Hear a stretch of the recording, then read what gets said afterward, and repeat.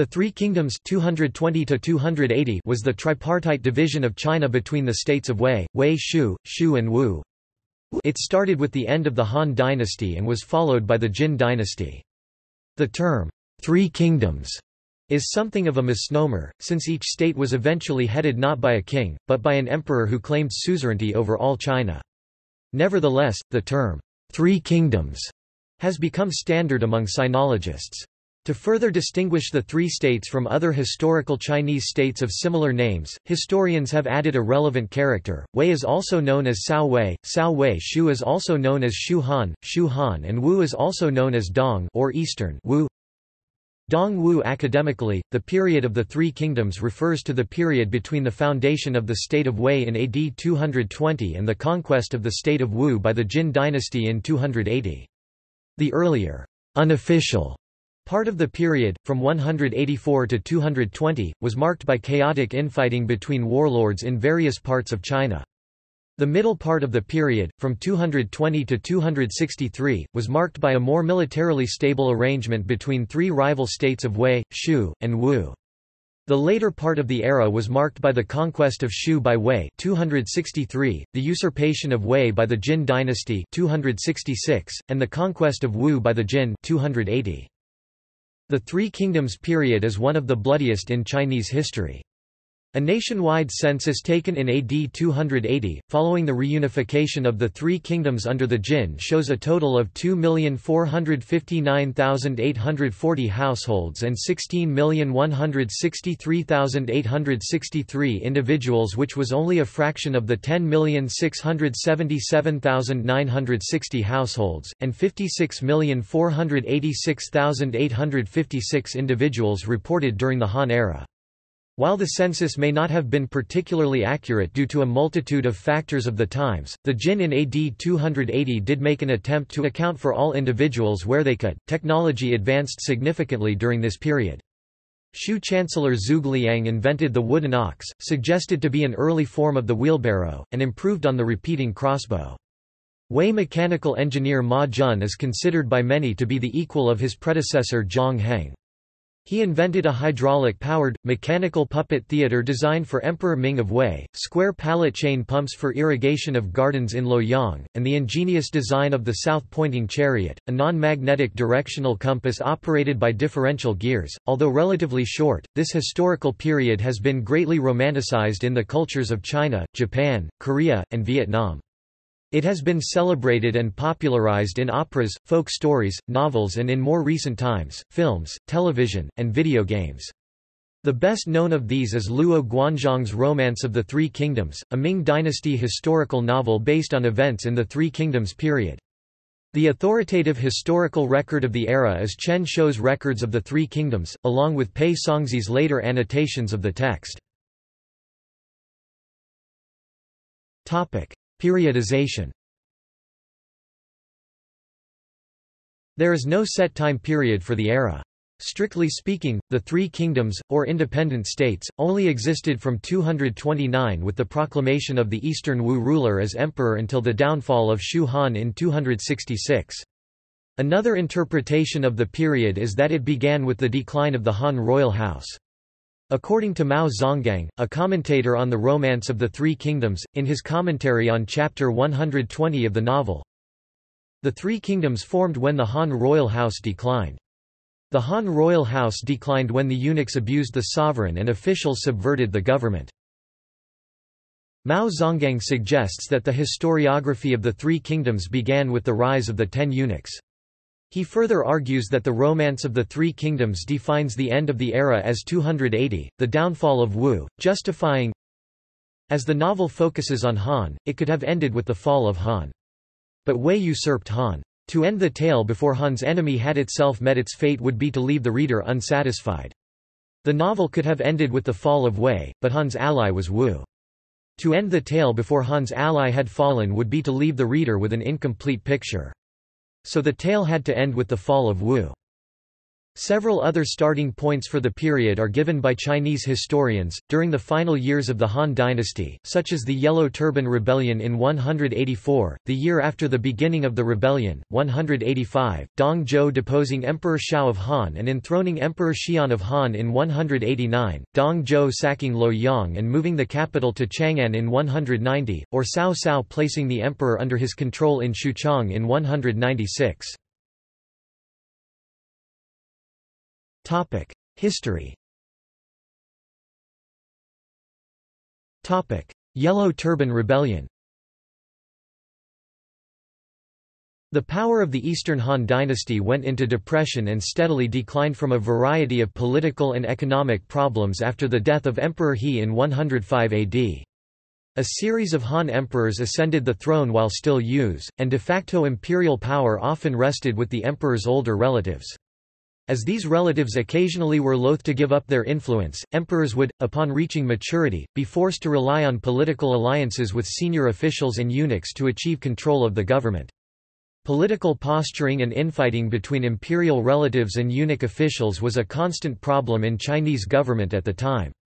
During the reigns of Emperor Huan R. 146–168 and Emperor Ling R. 168–189, leading officials' dissatisfaction with the eunuchs' usurpations of power reached a peak, and many began to openly protest against them.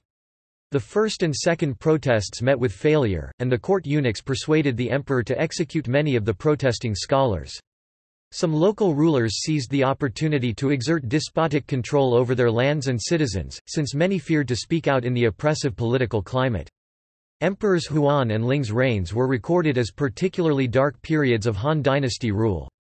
In addition to political oppression and mismanagement, China experienced a number of natural disasters during this period, and local rebellions sprung up throughout the country. In the third month of 184, Zhang Zhao, leader of the Way of Supreme Peace, a Taoist movement, along with his two brothers Zhang Liang and Zhang Bao, led the movement's followers in a rebellion against the government that was called the Yellow Turban Rebellion. Their movement quickly attracted followers and soon numbered several 100,000 and received support from many parts of China. They had 36 bases throughout China, with large bases having 10,000 or more followers and minor bases having 6,000 to 7,000, similar to Han armies.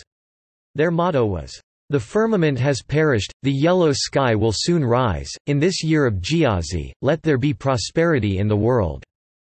Kang Tian Yi Si Huang Tian Dang Li Sui Zai Jia Zi Tian Sha Da Ji. Emperor Ling dispatched generals Wang Fusang, Lu Ji, and Zhu Jun to lead the Han armies against the rebels, and decreed that local governments had to supply soldiers to assist in their efforts. It is at this point that the historical novel Romance of the Three Kingdoms begins its narrative. The Yellow Turbans were ultimately defeated and its surviving followers dispersed throughout China, but due to the turbulent situation throughout the empire, many were able to survive as bandits in mountainous areas, thus continuing their ability to contribute to the turmoil of the era. With the widespread increase in bandits across the Chinese nation, the Han army had no way to repel each and every raiding party. In 188, Emperor Ling accepted a memorial from Liu Yan suggesting he grant direct administrative power over feudal provinces and direct command of regional military to local governors, as well as promoting them in rank and filling such positions with members of the Liu family or court officials. This move made provinces official administrative units, and although they had power to combat rebellions, the later intragovernmental chaos allowed these local governors to easily rule independently of the central government. Liu Yan was also promoted as governor of Yi province. Soon after this move, Liu Yan severed all of his region's ties to the Han imperial court, and several other areas followed suit. Dong Zhou in power. In the same year, Emperor Ling died, and another struggle began between the court eunuchs for control of the imperial family. Court eunuch Jian Shuo planned to kill General-in-Chief He Jin, a relative of the imperial family, and to replace the crown prince Liu Bian with his younger brother Liu Xie, the prince of Chenliu in present-day Kaifeng, though his plan was unsuccessful. Liu Bian took the Han throne as Emperor Shao, and He Jin plotted with warlord Yuan Shao to assassinate the 10 attendants, a clique of 12 eunuchs led by Zhang Rang who controlled much of the imperial court. He Jin also ordered Dong Zhou, the frontier general in Liang province, and Ding Yuan, inspector of Bing province, to bring troops to the capital to reinforce his position of authority. The eunuchs learned of He Jin's plot, and had him assassinated before Dong Zhou reached the capital Luoyang. When Yuan Shao's troops reached Luoyang, they stormed the palace complex, killing the 10 attendants and 2,000 of the eunuchs' supporters. Though this move effectively ended the century-long feud between the eunuchs and the imperial family, this event prompted the invitation of Dong Zhou to the outskirts of Luoyang from the northwest boundary of China. On the evening of 24 September 189, General Dong Zhou observed that Luoyang was set ablaze—as a result of a power struggle between the eunuchs and civil service—and commanded his army forward to strike down the disorder. As the emperor had lost any remaining military or political power, Dong Zhou seized the de facto control of the government located at Luoyang. On 28 September, Dong Zhou deposed Liu Bian from the imperial Han throne in favor of Liu Xie. In the following weeks, rebellions broke out throughout all of China. In East China, in an attempt to restore the power of the Han, a large coalition against Dong Zhou began to rise, with leaders such as Yuan Shao, Yuan Shu, and Cao Cao. Many provincial officials were compelled to join or risk elimination. In 191, Sun Jian, Yuan Shu's subordinate, led an army against Dong Zhou and drove him from Luoyang to Chang'an. In the following year, 192, Liu Bu, Dong Zhou's former bodyguard, assassinated Dong Zhou. Topic: Collapse of central power. In 192, there was some talk among the coalition of appointing Liu Yu, an imperial relative, as emperor, and gradually its members began to fall out. Most of the warlords in the coalition, with a few exceptions, sought the increase of personal military power in the time of instability instead of seriously wishing to restore the Han dynasty's authority. The Han Empire was divided between a number of regional warlords. As a result of the complete collapse of the central government and Eastern Alliance, the North China Plain fell into warfare and anarchy with many contenders vying for success or survival. Emperor Xian fell into the hands of various warlords of Chang'an. Dong Zhou, confident in his success, was slain by his follower Liu Bu, who plotted with minister Wang Yun. Liu Bu, in turn, was attacked by Dong Zhou's subordinates, Li Ju, Guo Si, Zhang Ji and Fan Chou. Wang Yun and his whole family were executed. Liu Bu fled to Zhongyang, a northern warlord, and remained with him for a time before briefly joining Yuan Shao, but it was clear that Liu Bu was far too independent to serve another. Yuan Shao operated from Yi City in Ji Province, extending his power north of the Yellow River. Han Fu had formerly been the governor of Ji Province, but he came under the control of Yuan Shao and was replaced by him. Between the Yellow and Wai rivers, a conflict had erupted between Yuan Shu, Cao Cao, Dao Qian, governor of Shu Province, Liu Bu, and Liu Bei, a man with a poor background who claimed imperial descent. Cao Cao forced the Yellow Turbans to surrender in 192, drove Yuan Shu to the south of the Wai River in 193, inflicted devastation upon Dao Qian in 194, received the surrender of Liu Bei in 196, and captured and executed Liu Bu in 198. Cao was now in complete control of the southern part of the North China Plain. In the northeast, Gongsun held control of southern Manchuria, where he had established a state. He was succeeded by his son Gongsun Kong in 204. In the north across the frontier, since the fall of imperial control, the region had become chaotic as the Xiongnu remnants came into conflict with the Xianbei. In Liang Province, present-day Gansu, rebellion had erupted in 184. In the west, Liu Yan had been governor of Yi Province since his appointment in 188. He was succeeded by his son Liu Zhang in 194. Directly north of Liu Zhang's territory, Zhang Lu, leader of the Five Pecks of Rice, led a theocratic government at Hanzhong Commandery on the upper Han River. Liu Biao held control over his province as the governor of Jing Province. Sun Quan held control over the lower Yangtze. Shu and Yan provinces. In 194, Cao Cao went to war with Dao Qian of Shu province, because Dao's subordinate Zhang Kai had murdered Cao Cao's father Cao Song.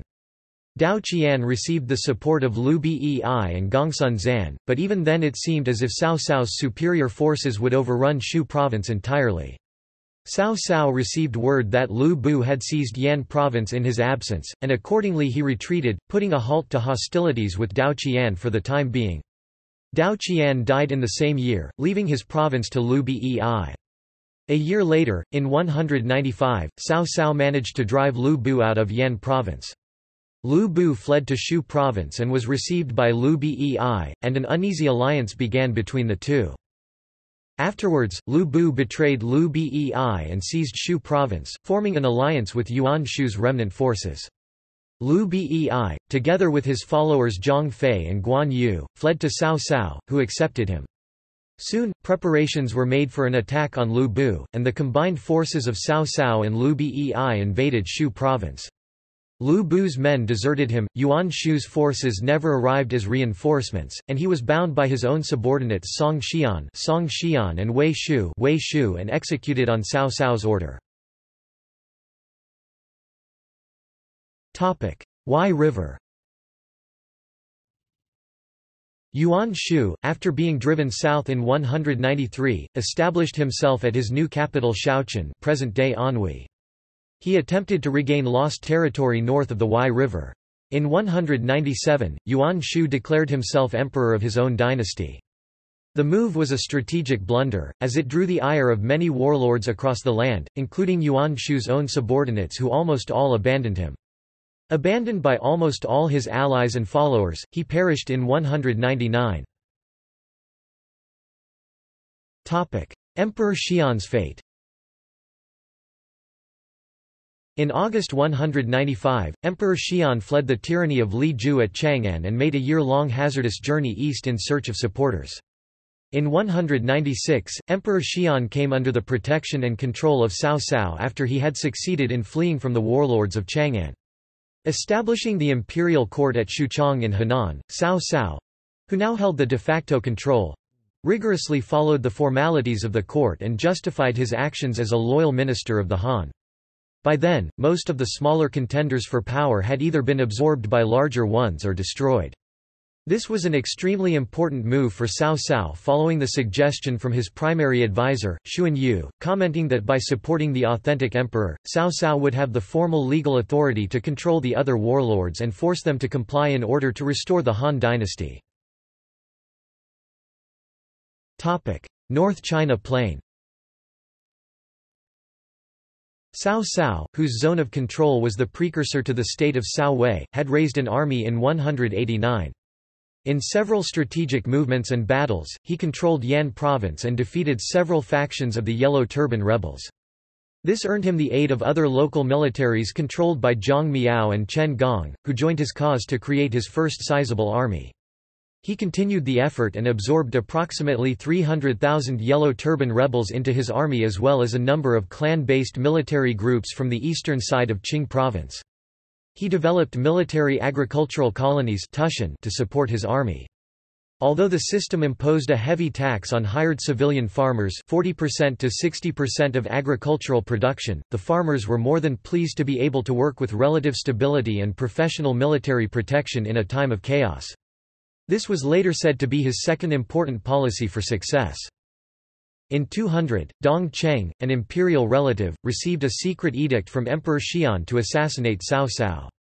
He collaborated with Lu Bei on this effort, but Cao Cao soon found out about the plot and had Dong Cheng and his conspirators executed, with only Lu Bei surviving and fleeing to join Yuan Shao in the north. After settling the nearby provinces, including a rebellion led by former Yellow Turbans, and internal affairs with the court, Cao Cao turned his attention north to Yuan Shao, who himself had eliminated his northern rival Gongsun Zan that same year. Yuan Shao, himself of higher nobility than Cao Cao, amassed a large army and camped along the northern bank of the Yellow River. In the summer of 200, after months of preparations, the armies of Cao Cao and Yuan Shao clashed at the Battle of Guandu near present-day Kaifeng. Cao Cao's army was heavily outnumbered by Yuan Shao. Due to a raid in Yuan's supply train, Yuan's army fell into disorder as they fled back north. Cao Cao took advantage of Yuan Shao's death in 202, which resulted in division among his sons, and advanced to the north. In 204, after the Battle of Yi, Cao Cao captured the city of Yi. By the end of 207, after a victorious campaign beyond the frontier against the Wuhuan culminating in the Battle of White Wolf Mountain, Cao Cao achieved complete dominance of the North China Plain. He now controlled China's heartland, including Yuan Shao's former territory, and half of the Chinese population. South of the Yangtze. In 193, Huang Zu led the forces of Liu Biao in a campaign against Sun Jian, Yuan Shu's subordinate general, and killed him. In 194, Sun Ce, aged 18, came into the military service under Yuan Shu. He was given the command of some troops who formerly had been commanded by his late father Sun Jian. In the south, he defeated the warlords of Yang Province, including Liu Yao, Wang Lang, and Yan Baihu. In 198, Sun Ce, aged 23, declared his independence from Yuan Shu, who recently had declared himself emperor. He held control over Danyang, Wu, and Kuaiji commanderies from present-day Nanjing to the Hangzhou Bay and some outposts at the Fujian coast, while expanding westward in a series of campaigns. By 200, he had conquered Yuzhang Commandery at present-day Lake Poyang in Jiangxi and Luzhang north of the Yangtze. In 200, Sun Ce was ambushed and assassinated by the former retainers of a defeated rival from Wu. Sun Quan, aged 18, succeeded him and quickly established his authority. By 203, he was expanding westward.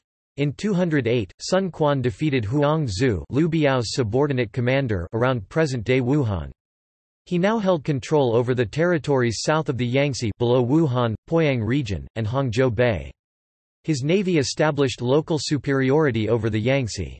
Nevertheless, he would soon come under the threat of Cao Cao's larger armies. Jing Province. During Dong Zhou's reign over the Han government, Liu Biao had been appointed as the governor of Jing Province. His territory was located around his capital Xiangyang and the territory to the south around the Han and Yangtze River. Beyond his eastern border was the territory of Sun Quan. In 200, during the time of the campaign around Guandu between Cao Cao and Yuan Shao, Liu Bei's forces had been defeated by a detachment of Cao Cao's army, forcing Liu Bei to flee and seek refuge with Liu Biao in Jing Province.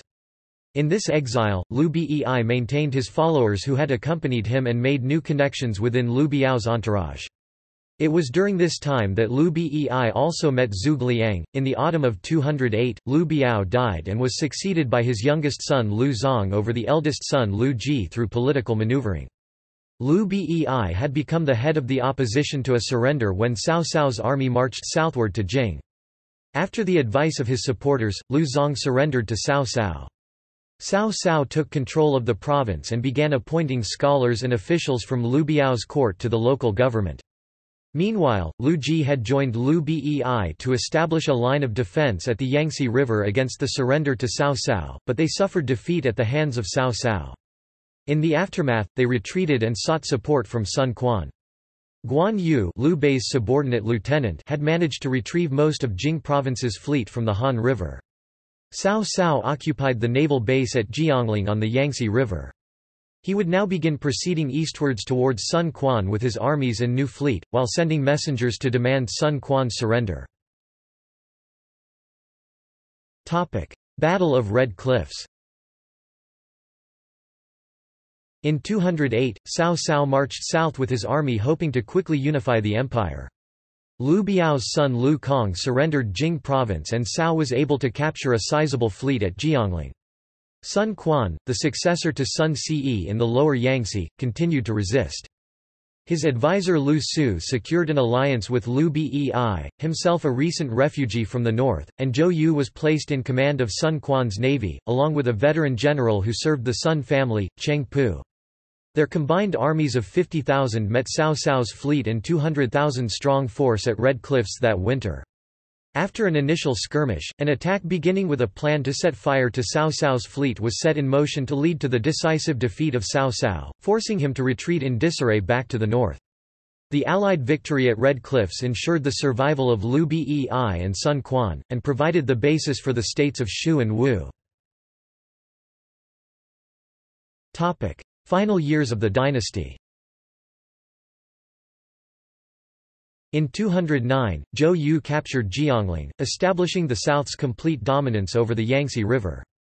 Meanwhile, Liu Bei and his principal advisor Zhuge Liang captured the Xiang River Basin commanderies, establishing control over the southern territories of Jing Province. Sun Quan was forced to cede the territory around Jiangling to Liu Bei, because he could not establish a proper authority over it after Zhou Yu's death in 210. In 211, Cao Cao defeated a warlord coalition in the Wei Valley, ending in the Battle of Huayin, capturing the territory around Chang'an. In 211, Liu Bei accepted an invitation from Liu Zhang to come to Yi Province for aiding the latter against a threat from the north, namely Zhang Lu of Hanzhong. Liu Bei met people within Liu Zhang's court who wished that he would replace Liu Zhang as the ruler of Yi Province. A year after his arrival, Liu Bei came into conflict with Liu Zhang and turned against him. In summer of 214, Liu Bei received the surrender of Liu Zhang, capturing Yi Province, and established his regime at Chengdu. In 215, Cao Cao captured Hanzhong after attacking and receiving the surrender of Zhang Lu. He had launched the attack from Chang'an through the Qinling mountain passes to Hanzhong. The conquest threatened Liu Bei's territory located directly to the south. Cao Cao progressively increased his titles and power under the puppet Emperor Xian. He became the Chancellor in 208, the Duke of Wei in 214, and the King of Wei in 217. He also compelled Sun Quan to accept suzerainty to Wei, but it had no real effect in practice. After Liu Bei had captured Yi Province from Liu Zhang in 214, Sun Quan, who had been engaged with Cao Cao in the southeast at the region between the Wai and Yangtze rivers during the intervening years, turned his attention to the middle Yangtze. Cao Cao and Sun Quan had gained no success in breaking each other's positions. Lu Fu, an administrator under Cao Cao, had established agricultural garrisons at Hefei and Shaoqian to defend Cao's territory near the Wai River. Sun Quan resented the fact that Liu Bei, a weaker ally, had gained so much territory west of him and demanded a larger share of the Xiang River basin.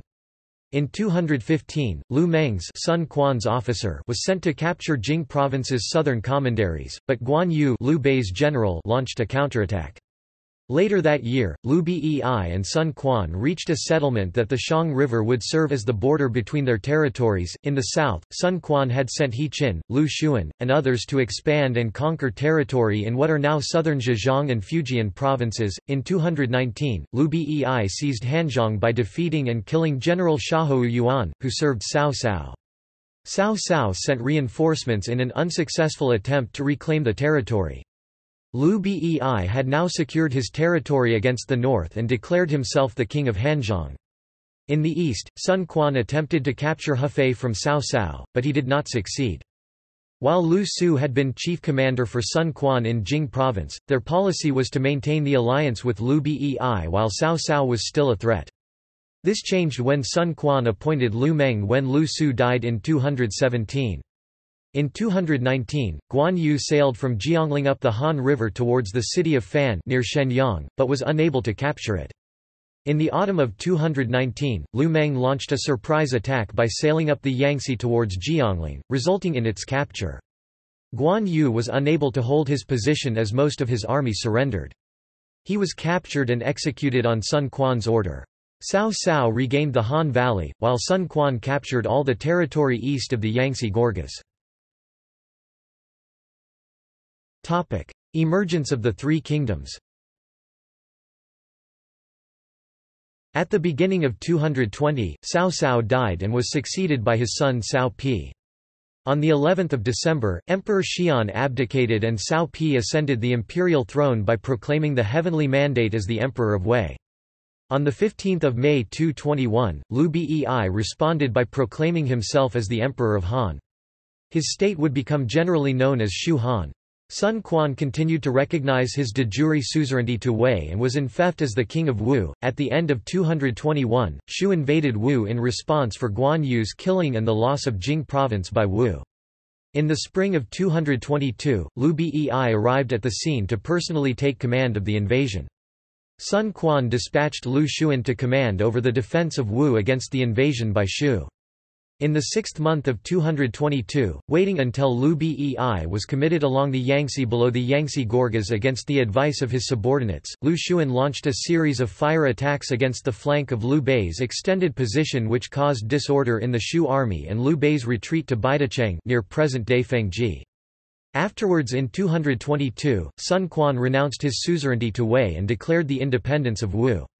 In 223, Liu Bei perished at Baidacheng. Zhuge Liang now acted as a regent for Liu Shan, aged 17, and held control of the Shu government.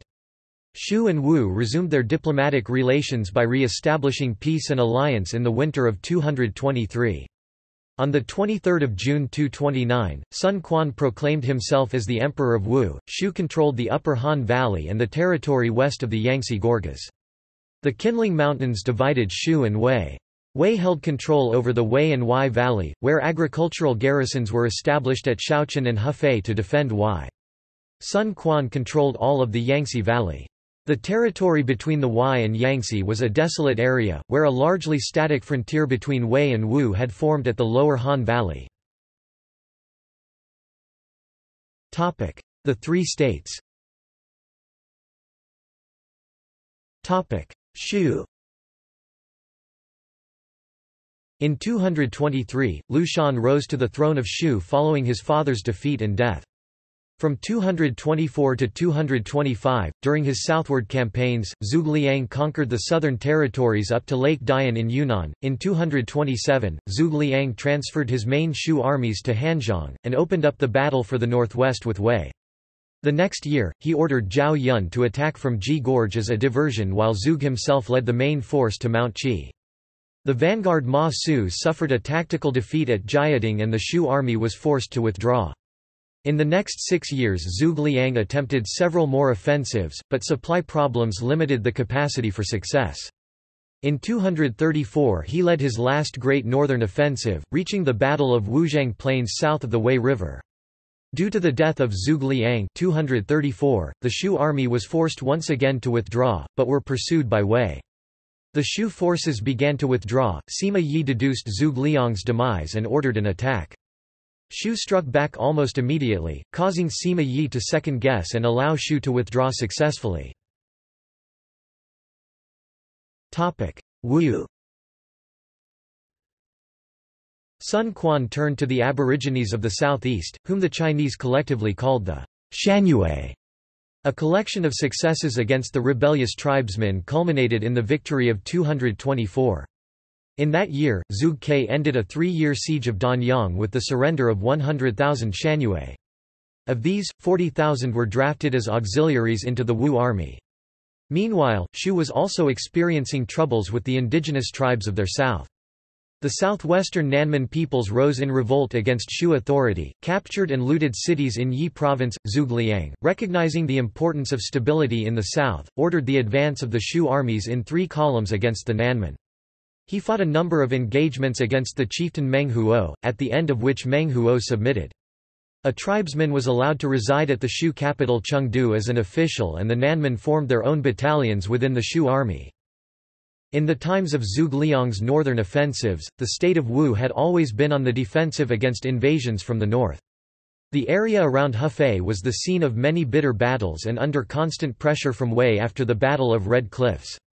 Warfare had grown so intense that many of the residents chose to migrate and resettle south of the Yangtze River. After Zhuge Liang's death, attacks on the southern Wai River region intensified, but nonetheless, Wei could not break through the line of the river defences erected by Wu, which included the Rushu fortress. Sun Quan's long reign is regarded as a time of plenty for his southern state.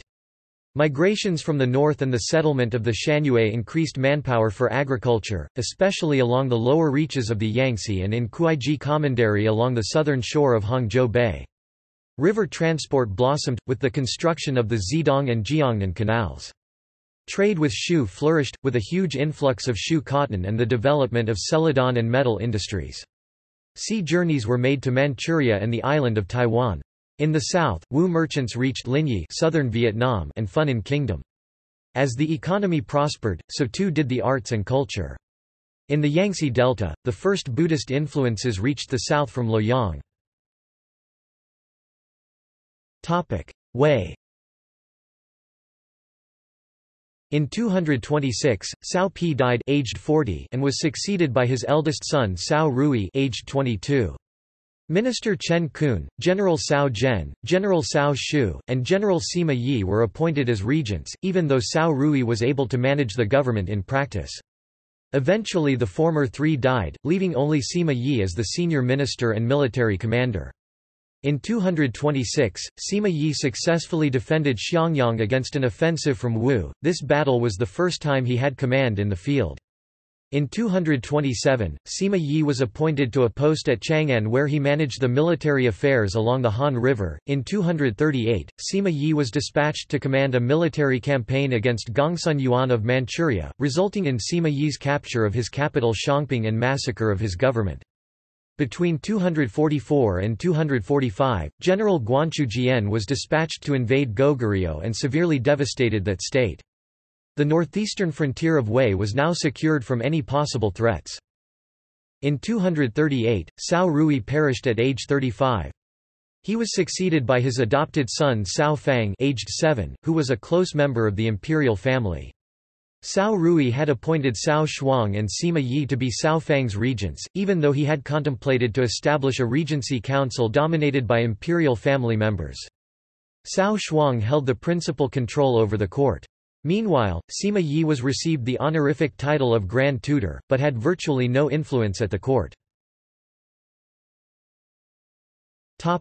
Decline and end. From the late 230s, tensions began to become visible between the imperial Cao clan and the Sima clan. Following the death of Cao Zhen, factionalism was evident between Cao Shuang and the Grand Tutor Sima Yi. In deliberations, Cao Shuang placed his own supporters in important posts and excluded Sima Yi, whom he regarded as a dangerous threat. The power of the Sima clan, one of the great landowning families of the Han dynasty, was bolstered by Sima Yi's military victories. Additionally, Sima Yi was an extremely capable strategist and politician. In 238 he crushed the rebellion of Gongsun Yuan and brought the Liaodong region directly under central control. Ultimately, he outmaneuvered Cao Shuang in power play. Taking advantage of an excursion by the imperial clansmen to the Gaoping tombs, Sima Yi undertook a putsch in Luoyang, forcing Cao Shuang's faction from authority. Many protested against the overwhelming power of the Sima family, notable among these were the 7 sages of the Bamboo Grove. One of the sages, Shi Kong, was executed as part of the purges after Cao Shuang's downfall. Fall of Shu.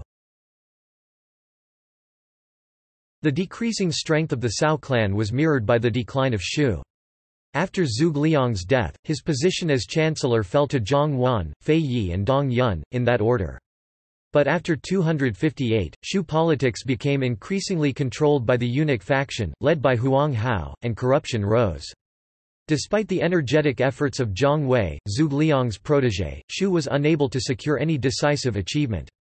In 263, Wei launched a 3-pronged attack and the Shu army was forced into general retreat from Hanzhong. Zhang Wei hurriedly held a position at Zhanj, but he was outflanked by the Wei commander Deng Ai, who force-marched his army from Yinping through territory formerly considered impassable. By the winter of the year, the capital Chengdu fell due to the strategic invasion of Wei by Deng Ai, who invaded Chengdu personally. The Emperor Liu Shan thus surrendered. The state of Shu had come to an end after 43 years. Liu Shan was reinstated to the Wei capital of Luoyang and was given the new title of the Duke of Anil. Directly translated, it meant the Duke of Safety and Happiness, and was a trivial position with no actual power. Fall of Wei. Cao Huan succeeded to the throne in 260 after Cao Mao was killed in a failed coup against Sima Zhao. Soon after, Sima Zhao died and his title as Duke of Jin was inherited by his son Sima Yan. Sima Yan immediately began plotting to become emperor but faced stiff opposition. Following advice from his advisors, Cao Huan decided the best course of action would be to abdicate, unlike his predecessor Cao Mao. Sima Yan seized the throne in 266 after forcing Cao Huan's abdication, effectively overthrowing the Wei dynasty and establishing the successor Jin dynasty. This situation was similar to the deposal of Emperor Xian of Han by Cao Pi 40 years earlier. Fall of Wu. Following Sun Quan's death and the ascension of the young son Liang to the throne in 252, the state of Wu went into steady decline. Successful Wei suppression of rebellions in the southern Wei River region by Sima Zhao and Sima Shi reduced any opportunity of Wu influence. The fall of Shu signaled a change in Wei politics. After Lu Shan surrendered to Wei, Sima Yan, grandson of Sima Yi, overthrew the Wei emperor and proclaimed his own dynasty of Jin in 266, ending 46 years of Cao dominion in the north. After Jin's rise, Emperor Sun Shu of Wu died, and his ministers gave the throne to Sun Hao. Sun Hao was a promising young man, but upon ascension he became a tyrant, killing or exiling all who dared oppose him in the court. In 269 Yang Hu, a Jin commander in the south, started preparing for the invasion of Wu by ordering the construction of a fleet and the training of marines in Sichuan under Wang Jun. 4 years later, Lu Kang, the last great general of Wu, died leaving no competent successor. The planned Jin offensive finally came at the end of 279. Sima Yan launched 5 simultaneous offensives along the Yangtze River from Jianye present-day Nanjing to Jiangling while the Sichuan fleet sailed downriver to Jing province. Under the strain of such an enormous attack, the Wu forces collapsed and Jianye fell in the third month of 280. Sun Hao surrendered and was given a fiefdom on which to live out his days. This marked the end of the Three Kingdoms era, and the beginning of a break in the forthcoming 300 years of disunity. Impact. Population. After the Yellow Turban Rebellion, serious famine followed in the central plains of China. After his coming to power, Dong Zhou gave full swing to his army to loot and plunder the population, and abduct women into forced marriages, servants or consorts. When the Guangdong coalition was starting the campaign against Dong Zhou, he embarked upon a scorched earth campaign, proclaiming that, "All the population of Luoyang be forced to move to Chang'an, all the palaces, temples, official residences and homes be burnt, no one should stay within that area of 200 li." Considering the hardships of that time, this amounted to a death sentence for many, and cries of discontent rose as the population of Luoyang decreased sharply. When Cao Cao attacked Shu province, it was said that, "Hundreds of thousands of men and women were buried alive, even dogs and chickens did not survive. The Sea River was blocked. From then on, these 5 towns never recovered." When Li Ju and his army were advancing towards the Guanzhong area, "There remained hundreds of thousands of people, but Li Ju allowed his army to plunder the cities and the people, thus making the people have nothing but eat each other to death." The following table shows the severe decrease of population during that period. From the late Eastern Han to the Western Jin dynasty, despite the length of about 125 years, the peak population only equaled 35.3% of the peak population during the Eastern Han dynasty. From the Western Jin dynasty to the Sui dynasty, the population never recovered. It also should be noted that high militarization of the population was common. For example, the population of Shu was 900,000, but the military numbered over 100,000, taking up more than 10% of the population. The records of the Three Kingdoms contains population figures for the Three Kingdoms. As with many Chinese historical population figures, these numbers are likely to be less than the actual populations, since census and tax records went hand in hand, and tax evaders were often not on records. While it is clear that warfare undoubtedly took many lives during this period, the census figures do not support the idea that tens of millions were wiped out solely from warfare. Other factors such as mass famines and diseases, due to the collapse of sustaining governance and migrations out of China, must be taken into account. Economy. In the late Eastern Han dynasty, due to natural disasters and social unrest, the economy was badly depressed, leading to the massive waste of farmland. Some local landlords and aristocracy established their own strongholds to defend themselves and developed agriculture, which gradually evolved into a self-sufficient manorial system. The system of strongholds and manors also had effects on the economical mode of following dynasties. In addition, because of the collapse of the imperial court, those worn copper coins were not melted and reminted and many privately minted coins appeared. In the Three Kingdoms period, newly minted coins never made their way into currency. Due to the collapse of the coinage, Cao Wei officially declared silk cloth and grains as the main currencies in 221. In economic terms, the division of the Three Kingdoms reflected a reality that long endured. Even during the Northern Song dynasty, 700 years after the Three Kingdoms period, it was possible to think of China as being composed of three great regional markets. The status of the Northwest was slightly ambivalent, as it had links with the northern region and Sichuan. These geographical divisions are underscored by the fact that the main communication routes between the three main regions were all man-made: the Grand Canal linking north and south, the hauling way through the three gorges of the Yangtze River linking southern China with Sichuan, and the gallery roads joining Sichuan with the northwest. The break into three separate entities was quite natural and even anticipated by such political foresight as that of Zhuge Liang. See Longzhong Plan. Literature. Cao Cao, the founder of the Wei Kingdom, and his four sons were influential poets, especially Cao Ji (192–232) and Cao Pi (187–226). Cao Pi wrote the earliest work of literary criticism, the Essay on Literature. Cao Ji, together with Xu Gan, sponsored a resurgence of the Jiannan style of lyric poetry. Cao Ji is considered by most modern critics to be the most important Chinese writer between Qu Yuan and Dao Qian.